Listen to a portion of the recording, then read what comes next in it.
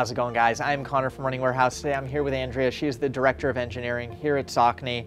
And what is the hot topic right now? Carbon fiber plated shoes. Every brand has their version, and now Saucony has their own. This is the Saucony Endorphin Pro.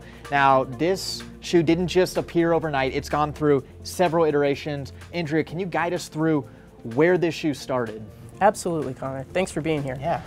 So the material itself that we make the midsole foam out of is really the starting point. We knew we have great athletes. We have Molly Huddle, we have Jared Ward. We knew we could leverage them to make some product and great product for them. But it all comes back to the PIBA material. So we knew we had something special, and as do a few other brands at this point, and we can be very blunt about that. And bringing to the table PIBA foam, and we call ours Power Run PB.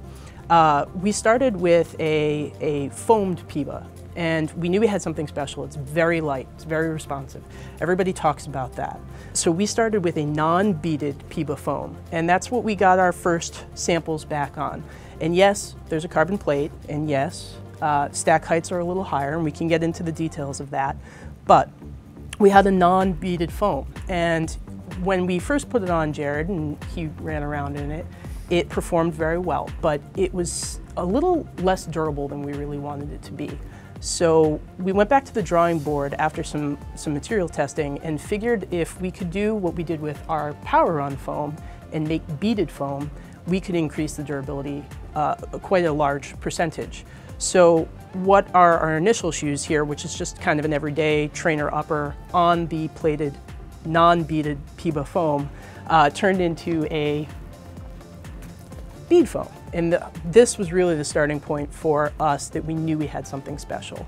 The beads in the inherent cell wall reaction really increases durability for the shoe, and you can get upwards of 50% durability over the course of the life of the shoe, which is a very good performance marker compared to some of our competition.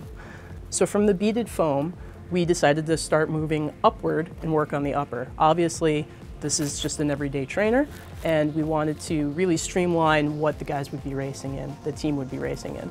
So we started tinkering around with, we actually put the Type A upper on this bottom unit. We actually put the Endorphin Racer, hence the name, the Endorphin Racer up on the bead foam, and our athletes really were liking it. And a lot of people talk about efficiency, and efficiency is a huge part of the story, and economy is a huge part of the story.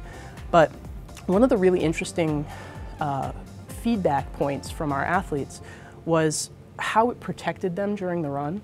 So ask any runner that's had to descend the staircase backwards after a marathon. I think they can relate. You get a little beat up, and what we were finding with Power Run PB is the athletes were feeling really good the next day or the days after their races. Shakeouts were going really well.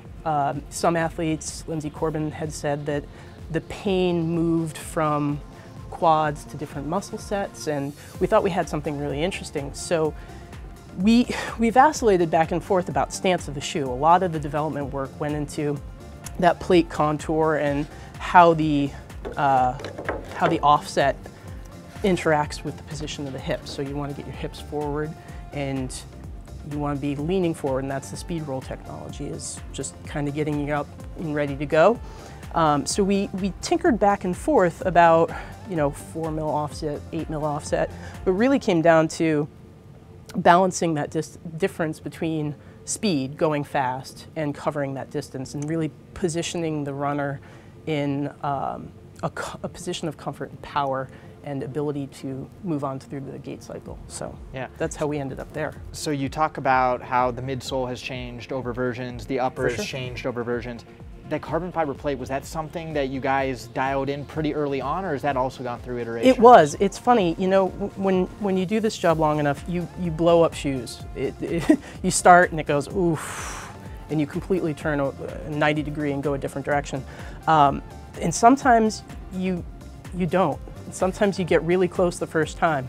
And I think once we moved past the foamed compound into the bead foam, we were really close. And our plate has remained relatively unchanged the whole time. It's a very stiff carbon plate. If you'd like to play.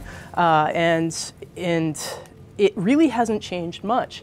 And I think that inherently was what allowed us to tweak subtly all of these additions on the table into what we currently have here, which is something we're very proud of, and it really works. Yeah. Now there's a lot of different uppers we see here. There's one that's like completely enclosed.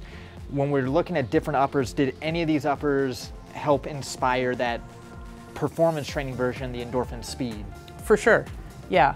Like I said, we got a sample back of the Endorphin Racer, which is a previous shoe of ours, and it was very lightweight. I think the shoe came in around 6 flat, and some of the athletes really liked it. It was super light, but we didn't think it went the distance. I think when a couple of the athletes wore it for more than a half marathon, there just wasn't enough there. It was a little chafing around the ankle. So I think with the next sample that we brought back that was the closest to where we ended up was something in this vein, where it's a very simple single layer engineered mesh, very little foam packaging, but yet enough to really protect you and hold on to you through the course of the marathon or longer distances. So we talk about athlete preferences. Of course, we've got Molly Huddle's version, Jared Ward's prototype version. What were the biggest things the athletes were asking for in an elite marathon racing shoe?